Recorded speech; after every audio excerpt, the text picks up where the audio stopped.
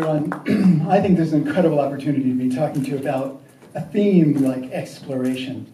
I mean, what could be more fundamentally human than exploration? And if we think about exploration, imagine what it must have been like for us as a species, for our whole history, being in a situation, sitting outside and watching the different phases of the moon and trying to envision what it would be like to explore in that space. And then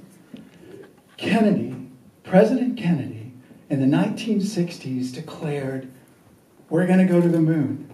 And we're going to go to the moon because it's hard, not because it's easy. And we're going to do it. We're going to accept that challenge, and we're going to accept it. We're not going to postpone it, and we're going to try to make it. And in fact, when I was 16 years old, sure enough, in 1969, we put a person on the moon. And Neil Armstrong, when he stood on the moon and he said, a small step for man, a great leap for mankind, there were 600 million people watching on 1960s technology TVs. And it was brought to you by NASA. And now I work for NASA many years later. And now NASA is talking about sending people to the moon, sending people to Mars. We already sent people to the moon, and now we're going to send people to Mars. And so, since I've been at NASA, we've had 3 rovers landing on Mars. And here is the landing of Curiosity. We know a lot about Mars now. And what I can tell you from what I've learned, this is the most God-forsaken place you could ever imagine. It is dry and dusty and desolate and cold in the most extreme way. The average temperature on Mars is minus 85 degrees Fahrenheit. And on the warmest day, it might be 70 degrees Fahrenheit during the day, and that night it gets down to minus 100 degrees. So we know about it. We've seen the rovers. We have rovers wandering around on the surface.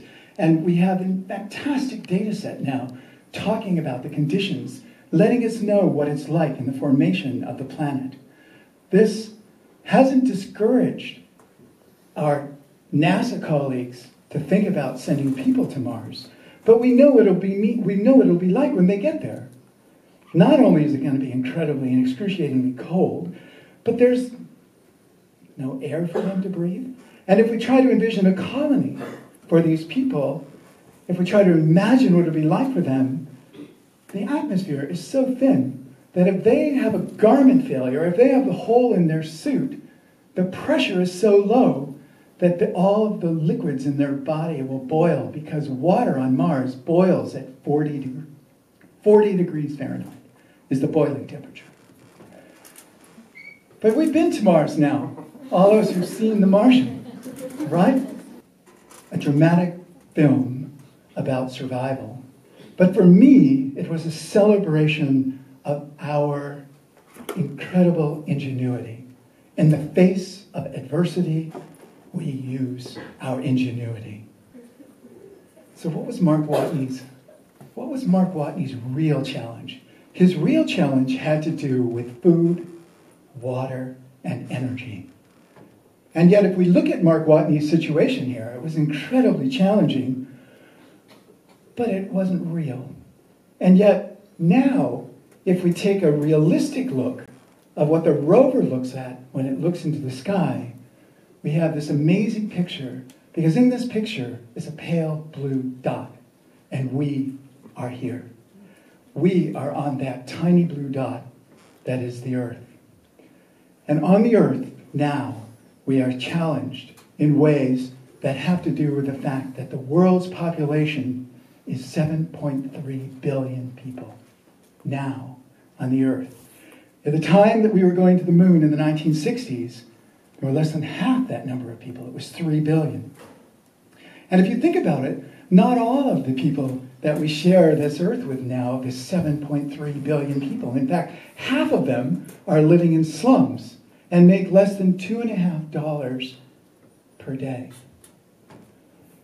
And it's worse, because climate change is changing our weather patterns in ways that we're seeing wildfires, we're seeing horrible droughts, and we're seeing storms that are larger than we've ever known before.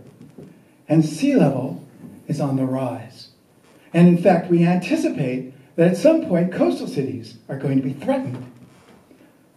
And this is the real question. What's going to happen when the people in this room that are in their teens are my age in the year 2060, and there are now 9 billion people on the planet? What is the planet going to be like then? What are the circumstances that you're going to have to be challenged by? What are the things that you're going to have to be doing in terms of reaching our goals for food, water, and energy? Huge challenge. And what are we going to have to do? Well, to quote Mark Watney, we're going to have to science the shit out of it. And I can tell you, this is going to be one of the most profound things that is going to happen in the history of humanity. So some years ago, we started a project to try to address this massive problem, and we called the project Omega.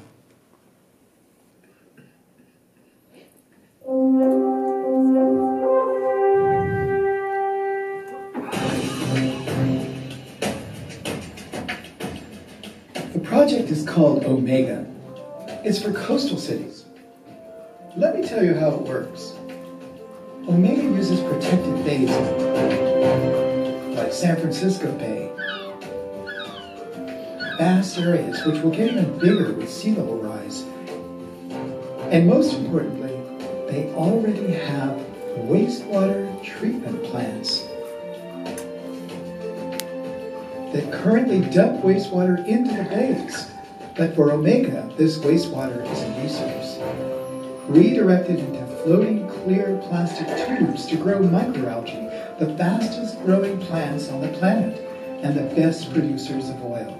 The algae grow using nutrients in wastewater, and they use concentrated CO2 from a source like flue gas, which means Omega treats wastewater and captures and controls a major greenhouse gas. The Omega infrastructure is used for solar electricity and concentrated solar thermal.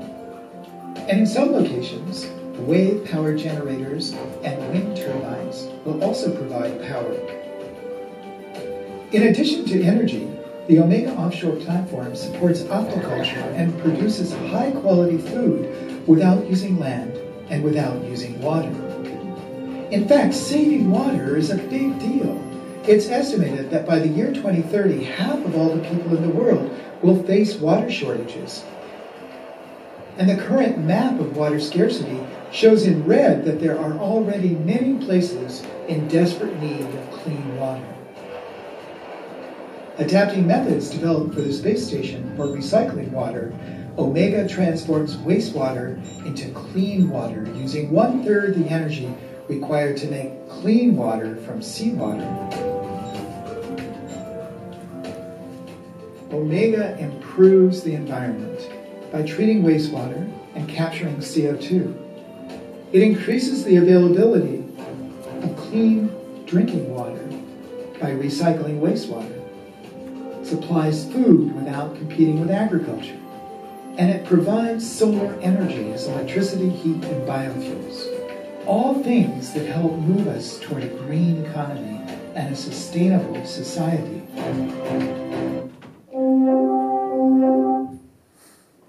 So this is an artist's conception of the Omega system, and this is an engineer's conception of the Omega system, and this is what we did. We spent 4 years and $10.8 million from NASA and the California Energy Commission to prove that we could build a system that works. And I can tell you, it really sort of worked. We've got all the components of it. We built this system that was controlled and that we could understand how we could get food and water and energy. We solved most of the major technical problems in those 4 years. So now the issue is, how do we make the system go global? How do we make it go viral so that people everywhere are trying to develop and utilize such a system?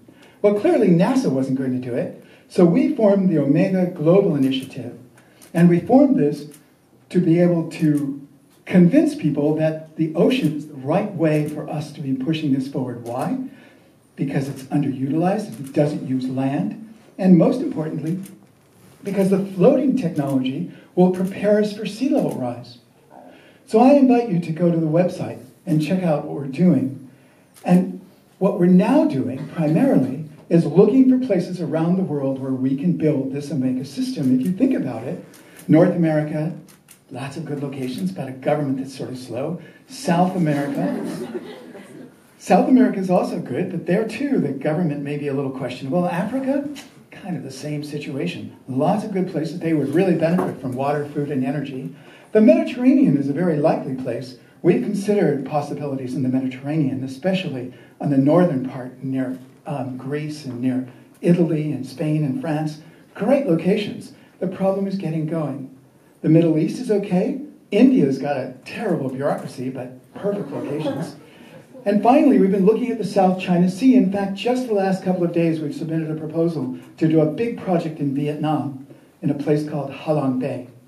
So there's lots of locations and a lot of work to do to get this going. In order for us to adjust to different parts of the world, we've invited what we call Omega ambassadors, people from different parts of the world who have expertise, local expertise, that can teach us how to develop technology there, or we teach them, and they are then the engineers and the entrepreneurs and the scientists that need to move it forward. And you can see on this graphic that we have people already in lots of different places. But in fact, the most important people that we've been reaching out to is part of the reason I came to talk to you this evening, is that we want to talk to people your age. We want to talk to young people that are going to be the future engineers. And to do that, we've started what we call the International Omega Youth Council, the IO Youth Council. And these are mostly high school kids who, from about 5 different countries, we've accepted 25 students from around the world, and they're looking at funding in different locations, and they help with all kinds of data collection for potential Omega projects. So the Omega project is really to the stage now where we're looking for people around the world to take this on. And if you'd like to help us, please go to the website and join us. If you're too busy to have any engagement in helping us find information about sites, well, you can donate your lunch money or something to help move projects forward. So, listen, we've gone to the moon, a tour de force in technology, something that our ancestors never would have dreamed of, and yet in the last 50 years, we've gone to the moon. Right now, we have rovers on Mars, right now, collecting data about the Martian surface and sending pictures and information back about that planet. And we are there on that pale blue dot.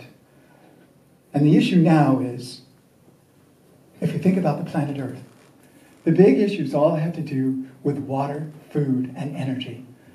And we've made a suggestion about how we might approach this problem, one of many possible avenues that will help us develop systems of systems that will provide answers to these questions for your generation to deal with.